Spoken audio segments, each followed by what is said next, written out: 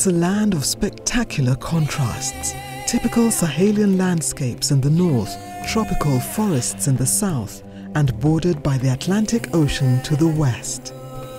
Senegal boasts a vibrant modern culture and a sound economy that is one of the largest in the region. But economic success is a double-edged sword. An increasing number of Senegalese are drawn to urban centres, chasing the mirage of boundless opportunity and prosperity. Rapid urbanization leaves many economic migrants unemployed and living in informal settlements with only the barest of amenities. This poses a daunting challenge to the government and local authorities to cater to the water and sanitation needs of the ever-growing population of urban poor. UN Habitat, under the Water for African Cities program, is working to counter these challenges by pursuing the Millennium Development Goals related to water and sanitation. The main strategic implementation focus is on demonstrating pilot activities in the country and using that as a learning tool where we feed into bigger scale projects. And that we do with the African Development Bank. In Senegal, Water for African Cities has partnered with the government through the National Water Supply and Sanitation Programme Action Plan, whose French acronym is PEPAM. For sanitation, we have many challenges.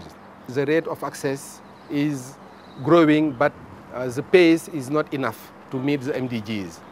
We have first a problem of availability of funds, because sanitation needs to provide facilities to households. The second problem we have is the financial capacity of population.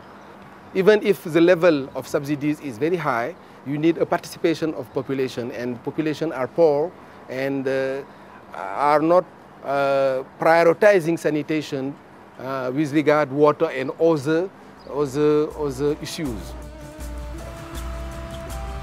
Perched on the tip of the Cape Verde Peninsula, Dakar is the westernmost point of mainland Africa and the capital of Senegal.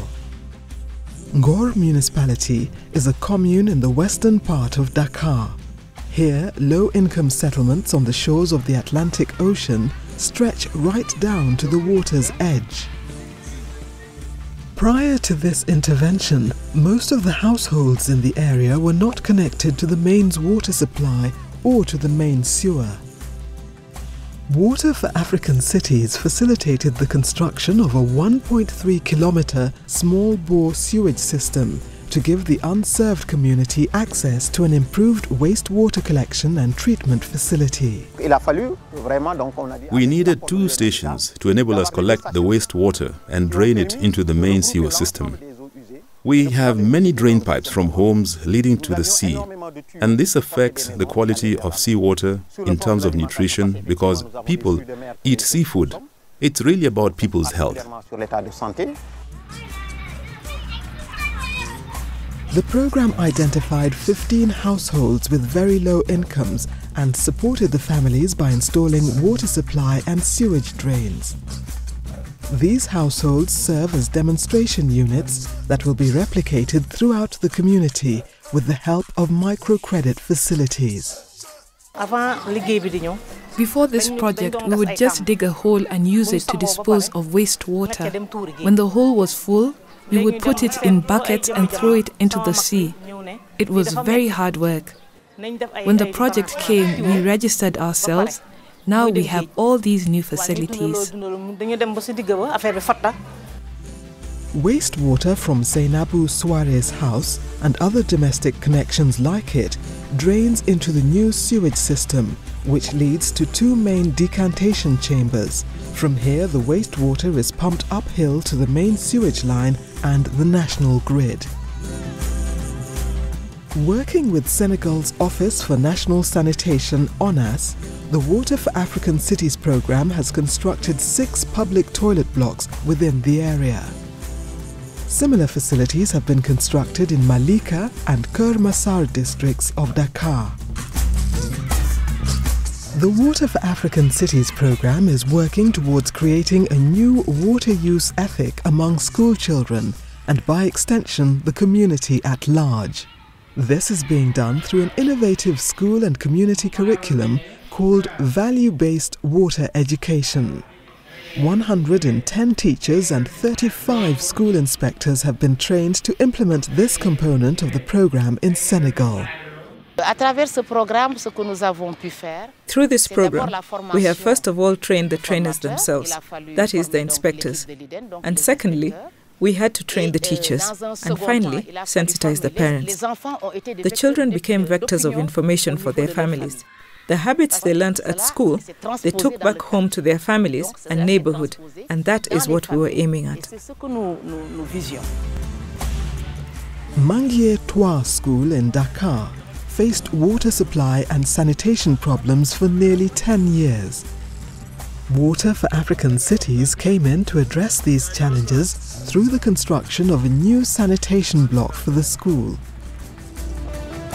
Due to rapid growth of Africa's cities and socio-economic development, the pressure on the limited fresh water resources has increased considerably due to growing demand and misuse of the catchment areas. Urban catchment management seeks to protect and secure the quality and quantity of water resources. In northern Senegal, in the St. Louis region, Water for African Cities is working around the Lac de Guiers. The lake is a chief source of fresh water for the city of Dakar, the capital of Senegal, which lies hundreds of kilometers to the southwest. 30 villages stand on the shores of the lake, and increased human activity threatens the natural ecosystem. Here in the village of Diokor-Île, on the banks of Lac de Guiers, a microcredit scheme has been put in place to help poor people access credit to build their own household sanitation facilities. We knew about this project through the awareness campaign. We went and got credit from the microcredit institution. We paid 22,000 CFA over 9 months. We paid little by little, and now we have finished paying. Before we had this facility, we used to go into the bushes to bath and for our toilet needs. The project has also supported the construction of washing bays in the village to properly drain and filter wastewater. Before the program, this water would find its way directly into the lake. Part of the program's strategy is to develop a water quality monitoring program around Lac de Guiers. A great deal has been achieved in the Water for African Cities program, but all these initiatives would be ineffective without an element of community education on water-related issues. Gita Wad is a women's group leader in Teme village, close to Lac de Guiers. She uses any opportunity she can to speak to the community about good hygiene and water catchment management. Our village is prone to schistosomiasis, so when people relieve themselves in the lake, it creates a cycle of sickness.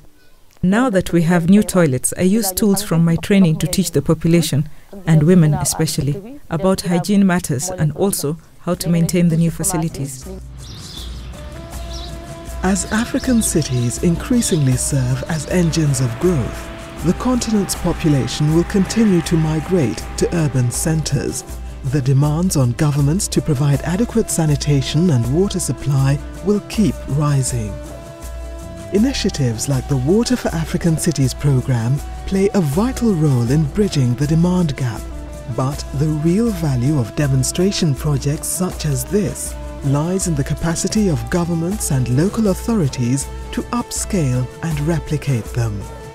This will ensure sustainable access to proper sanitation and safe drinking water for Africa's urban poor, making a tangible impact on their lives and serving as a stepping stone to a brighter future.